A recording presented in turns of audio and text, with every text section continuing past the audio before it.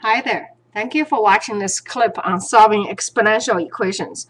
This one looks seemingly difficult because we all have different bases. What you need to do is, first of all, match all the bases. So all I'm going to do is match, convert everything into factor of base of 2. So 8 is equal to 2 to the third. Okay. Now I'm very careful when I do this one because it's not necessarily, it's hard, but it's very tedious. Okay, so 2 to the 2 is 4. And all I'm doing over here is using the property in that 8 is 2 to the third. Okay, I use that one.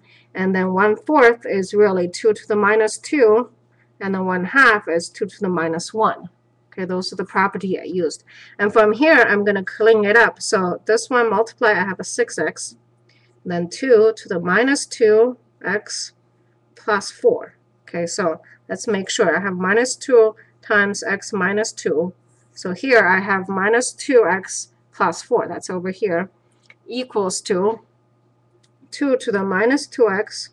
That's this one. And then 2 to the minus 2 plus x. So I distribute the minus sign here. Now I'm going to use the property in that if there's the same base, I'm going to add them. So I have 6x minus 2x plus 4. I'm adding the whole exponents in there. Minus 2x minus 2 plus x.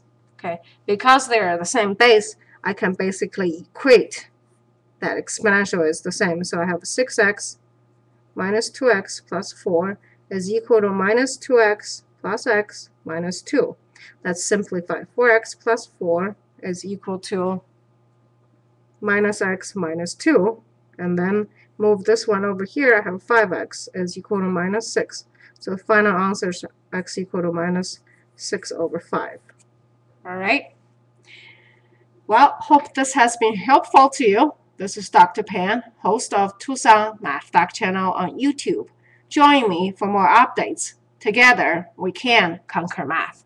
Until next time, have a confident day.